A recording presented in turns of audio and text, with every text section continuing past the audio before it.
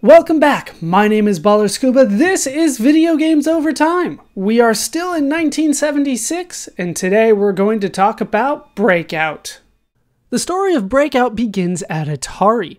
Atari was still riding high on the profits brought by Pong. Nolan Bushnell wanted to turn Pong into a single-player game, deciding on a game that would use a ball and paddle to deplete a wall of bricks. Nolan Bushnell thought this idea would be a big deal. So, with engineer Steve Wozniak helping, Atari was able to come up with a workable concept. Al Alcorn was assigned as the project manager and began development with Cyan Engineering, a subsidiary of Atari. Bushnell also assigned a young Steve Jobs to the project.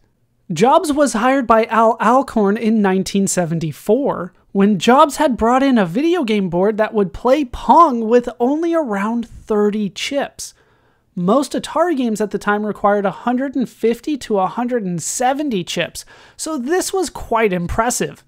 But Steve Jobs had not actually made this board.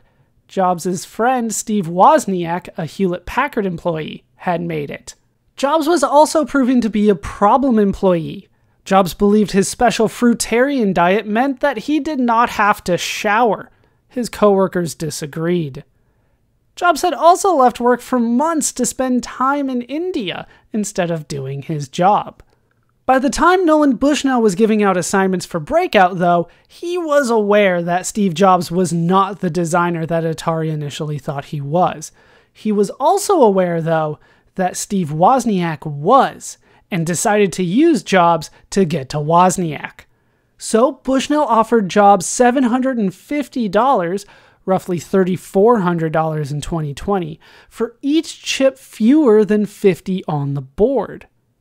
Jobs agreed and promised a prototype within 4 days. Steve Jobs reached out to Steve Wozniak and convinced him to work on the project, promising to split the money evenly. Wozniak worked at Atari for 4 nights straight, doing some additional designs at his day job, and was able to meet the deadline. The final breadboard, which was assembled and tested by Jobs, was delivered to Atari with 44 chips. Nolan Bushnell was impressed and paid Jobs the money that was promised. However, Steve Jobs only gave Steve Wozniak $350 for the work. Jobs had lied to Wozniak, stating that the agreement was only for $700 if the design was fewer than 50 chips and $1,000 for fewer than 40 chips. However, Atari claims they could not use Wozniak's design. It was too difficult to manufacture.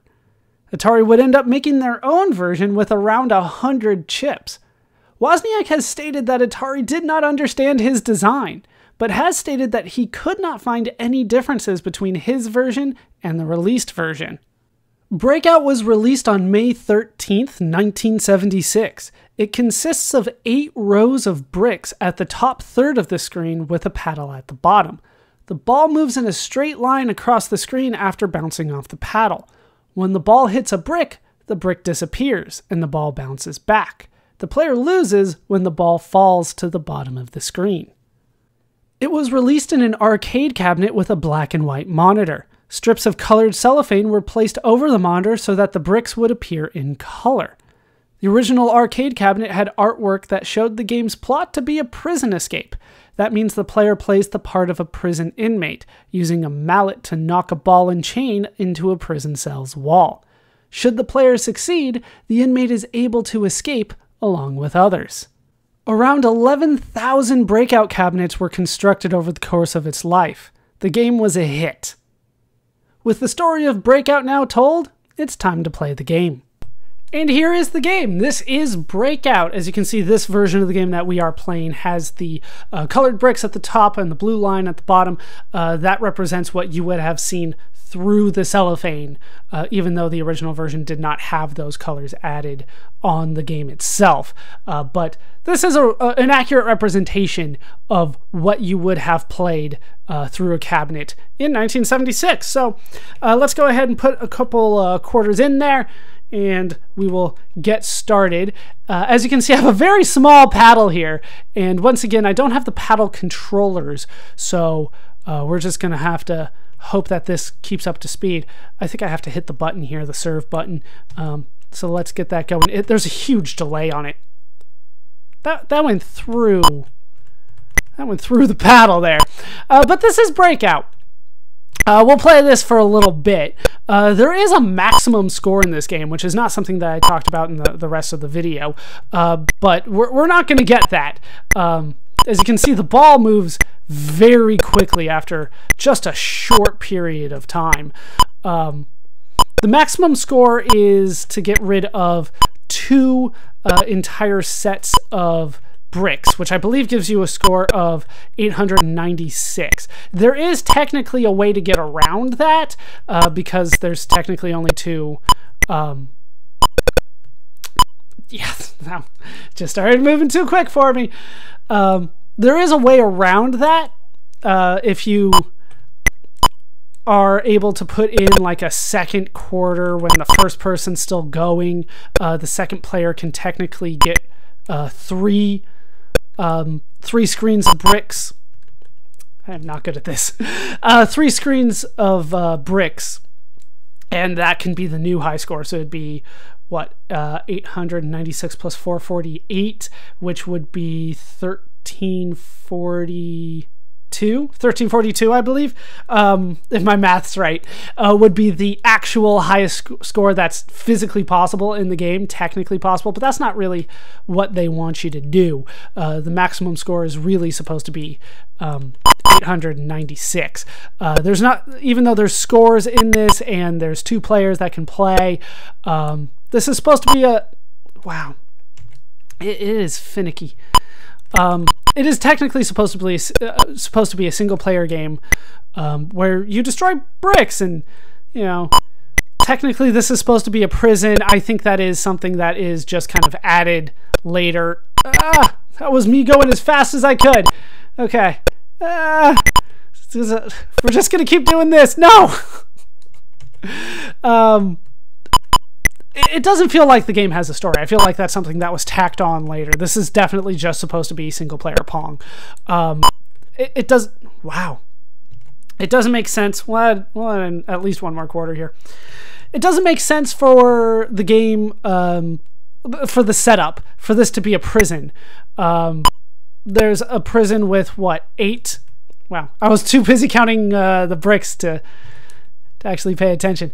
8 bricks deep of a wall. Yeah, the serve button, it takes a while. I think that was a good 2 seconds before it actually showed up. It doesn't make sense for it to be a prison for me.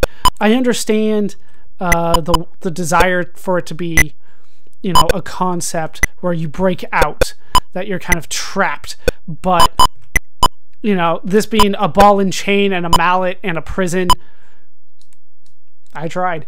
That doesn't make a lot of sense to me given the setup here. I feel like that's definitely something that was added after the fact. This is just supposed to be single player Pong. And they figured out a good way to do it, right? Because they couldn't do an AI player yet. That's not something that was possible for them. They couldn't do a computer player in Pong, right? Computers had the ability to do some games with a computer player, but not something that would move something back and forth. I'm trying here. All right, we're up to 20. Yeah. That's what I thought. All right, we'll do one more. But you know, without the paddle controllers, which are very finicky, by the way, this is going to be difficult. But Breakout by itself is difficult. There's a reason that in the future, and we'll talk about this in later videos, they change a lot of the gameplay mechanics to make it easier. We'll talk... Wow. It's such a small paddle. We'll talk about that more in several different games as we move forward. Not only for Breakout, but for a lot of different series. They decide to make things easier. At the time, this is meant to eat your quarters. What are we already on? Like 4 quarters? In a very short amount of time. Arcades are kind of built around making money, right? The point is not necessarily to... Thought I had it. It's not necessarily... One more. It's not necessarily to entertain. They want to entertain you, but they want to entertain you enough so that you spend another quarter, right? That's the goal. It's not necessarily for you to sit back and go, wow, I had a great time. It's for you to go, okay, let's put another quarter in. However they get that to happen is fine by them. You know, that's the way that I always look at arcade games, is that the goal is not necessarily your enjoyment. They want you to spend money. And sometimes enjoyment is a key part of that, and sometimes it's not. Sometimes the game's designed around frustrating you, but frustrating you so that you keep on wanting to play. I don't know why the 9 is broken. Whenever I get a score of 9, it's just not showing up properly. But yeah, this is Pong. Well, not Pong. It kind of is Pong. But this is Breakout. This is where single-player games kind of started for the mainstream. Obviously, it's not the first single-player game that was ever made. We've talked about a lot of previous video games that would have counted. But, you know, this is... Jeez. This is one of the early mainstream titles. This is a game that kind of became its own. You know, when you look at this game now, you don't necessarily think to yourself, oh, this is just Pong. But that's what they ended up making. I think this is my best score so far. This is probably a good place to call it. See, that's a 39. I don't know why it's, you know, kind of glitched out there. But this is Pong, as you can see. Let's break out. But it's Pong in the sense that it's a ball and paddle. And that is something that we will talk about a bit.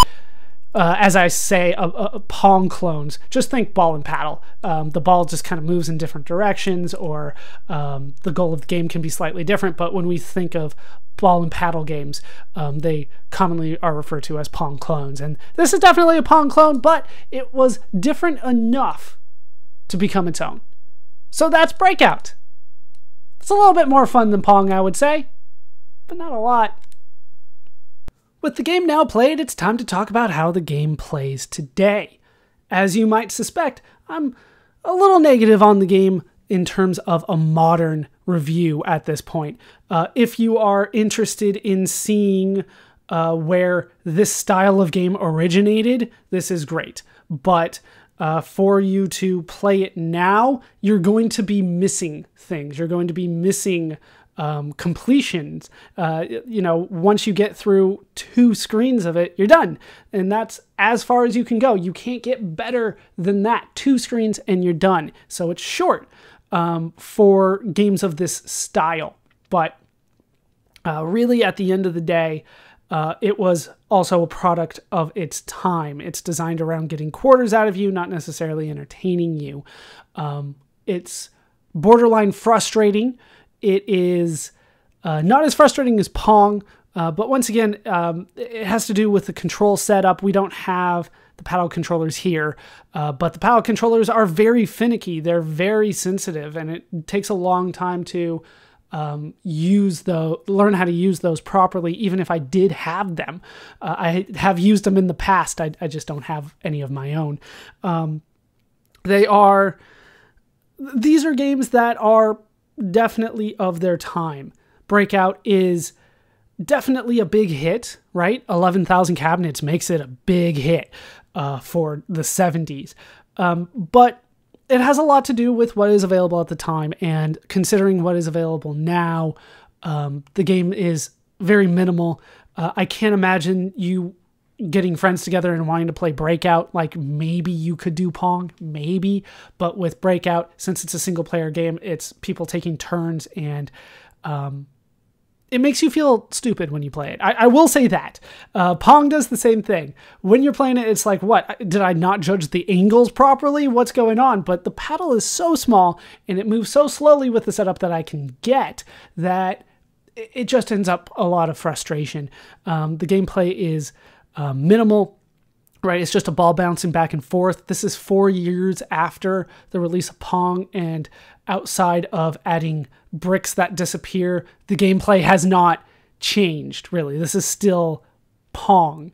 But it is different enough that it deserved a spotlight, but it's just not necessarily fun today. The sound is less than Pong, if that can be a thing. Like, it's just the sound of the bricks destroying and the ball bouncing off the paddle. They don't even have the buzzer anymore, which is good. I didn't like the buzzer, so I'm glad that it's gone, but that means that the sound design is half of what Pong was 4 years earlier. In terms of gameplay, it's essentially a rehash of Pong. It's a reimagining of Pong. In terms of replayability, this is not something that I want to go back to. This is something that I'm glad that I did something with, that I talked about, that I played, but I know that there's better games out there. And I think that most people kind of look at it from that perspective too, that there's different for you out there. And that is something that is difficult to overlook when you play a game this far away from when it was released. So that's at least my modern review. It's not necessarily fun today. I would only recommend it for people that are, once again, interested in the history of video games or are really addicted to this style of game and want to see where that started. But there are better versions out there. For the time, though, Breakout was seen as far more than a simple Pong variant. Breakout was not just a single-player version of Pong. Breakout broke out of Pong's shadow and became known as a classic game all by itself. The game would go on to spawn its own clones and its own sequel. Because of Breakout, Atari was able to further establish themselves as the leader in the emerging video game market. We will continue to keep an eye on Nolan Bushnell, Alan Alcorn, Steve Bristow, Cyan Engineering, and the full Atari Corporation. As for Steve Jobs and Steve Wozniak, there will be much more to come later. And that is Breakout. My name is ballerscuba. This has been Video Games Over Time. Thank you so much for watching. I hope you laughed, I hope you learned, and I hope to see you next time, where we will be playing a certain computer adventure game.